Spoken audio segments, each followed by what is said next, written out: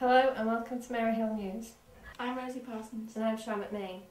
Due to the amount of traffic and slow process of legging, the Harecastle Tunnel was becoming a major bottleneck on the canal. It was decided to commission a second tunnel to be built by Thomas Telford. Due to advances in engineering, it took just 2 years to build and was completed in 1827. It had a towpath so the horses could pull the boats through the tunnel. After its construction, it was used in conjunction with the Brindley Tunnel. In each tunnel, it was taking traffic in opposite directions. Now to Verity and Drusha at the scene. Thank you. We're live at the opening of the Telford Tunnel. Speaking to us now is the designer of the tunnel, Mr. Thomas Telford. I'm pleased to see the bargees, the boatmen, have been very complimentary so far. So yes, I thought I'd better pop along and see how it's going. Yeah. What date did it open? 1824 is, as far as I remember. I'm so busy these days. How long did it take? Well, it's only taken 2 years since I first produced the plan, because we've had a lot of workmen busy on it. How many men did it take to build? Oh, now you see, that's Mr. Pritchard, that, because I've been off doing other things. And he's the man who I left in charge, but I suspect it's probably several hundred. Was there any unfortunate deaths? Ah, well, yes. I don't know how many because, well, we've got, there are these things, they happen, and the men have to take their own chances with these things. It is dangerous work, yes, but I haven't been told how many men there were killed because, well, just once my job's done, it's how people build it. It's the main thing. What type of materials were transported? Oh, along the canal now. Oh yes, well, it's vital to the success of Great Britain. We bring all the materials for pottery, of course, and then take the finished pottery away. We take wheat, corn to go to the mills that the people need for bread. We bring slate, we bring stone, we need lime to produce various things to go into the factories, the iron foundries for a start, and you also need lime for putting on the farms. You also need manure, which is not a subject which I like going into very much, but of course to remove horse manure from towns and take it out to the fields where it can go to compost the fields and produce more crops is of course a great value to the country. Where does it transport to and fro? Well, on this canal, I mean, we go all the way across the entire country, so that material can go from this area, or from Liverpool comes that, it can go all the way across to Hull and then be exported to the continent, to Sweden, to Germany, to France. And if it goes the other way, it goes across to Liverpool, goes down to London, the south coast, goes down to France, goes down to Spain, goes across to Ireland and then to the United States. Wedgwood is exporting a great deal of pottery to the United States, for example. So this is a vital worldwide resource, and we should be very pleased that we've helped it out in a small way. Thank you, Verity and Drusha. Good night from Maryhill News.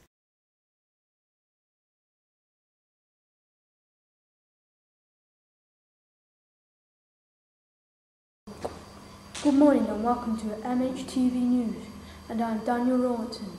Today we'll be looking at Brindley and Telford tunnels. Now we are going live to Matthew Sheeran outside Brindley Tunnel in Kidsgrove. Over to you, Matt. Thanks, Dan. I'm here outside the James Brindley Tunnel to investigate how boats used to get through this 2-mile tunnel. As you can see from this old footage, boat owners used to hire beggars to leg their boats through the tunnel. Please say, can we have some money to let the boat through the tunnel, please? Of course. I'll meet you at the other side in 2 hours. Yep.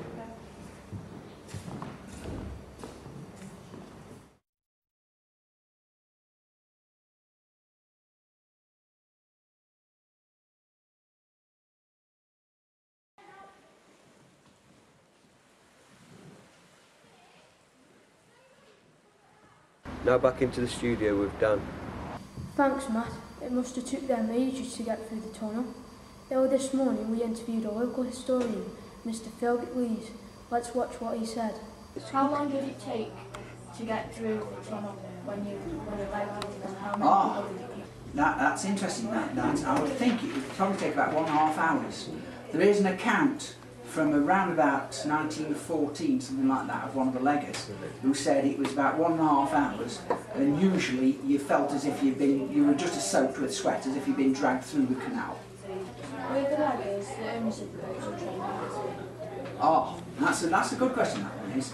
Now, I would think originally they wouldn't be the owners of the boats, they would just hire the boats, they were just paid by the job sort of thing. It's only later that some of them got wealthy enough to own their own boats. But originally I should think that most of the boats were legged through by the boatmen. But eventually, round Kidsgrove, we got a little class of men, and I've no idea how many there were called leggers, who waited for the boats to come through to give the boatmen a bit of a time off. You know, they could go to the pub or whatever and say, right, I'll see you chatting at the other end. And so there got to be some leggers. It's very difficult to say when they started. Thank you for watching MHTV. Goodbye.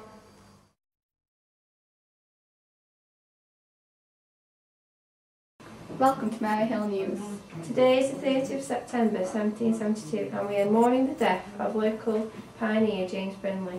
Yes, it is a sad day here in Kidsgrove. James Brindley built over 250 miles of canals here in England and by doing so revolutionised trade transport today. We're going over to our reporter Oliver. Hello, I'm here with Mr. Henshaw. It's such a tragedy. A man that has brought so much to society is no longer with us. I'm sure he will feel the great loss. Yeah, I was close to James and I hope to fulfil his wishes and finish off the tunnel. May he rest in peace. James Brindley lies amongst these rocks. He made canals, bridges and locks to convey water. He made tunnels for barges, boats and air vessels. He erected several banks, mills, pumps, machines with wheels and cranks. He was famous to invent engines, calculated for working mines. He knew water, its weight and strength, turned brooks, made soughs to a great length. While he used the miner's blast, he'd stopped currents from running too fast. There ne'er was paid such attention as he did to navigation. But while busy with pit or well, his spirits sunk below level. And when too late, his doctor found, water sent him to the ground. Thank you Oliver and thank you Mr Henshaw for joining us on this sad day. That's all from me. Thank you for watching, good night. Hello, I'm Sophie Mark. And I'm Katie Haynes. Today's story is about a young girl who was murdered. It took place in the Harecastle Tunnel. Now we're going live to Liam where the headless woman was last seen. Hello, this is Liam here at Harecastle Tunnel. I'm here to get an exclusive interview with the headless woman. And I think she's coming.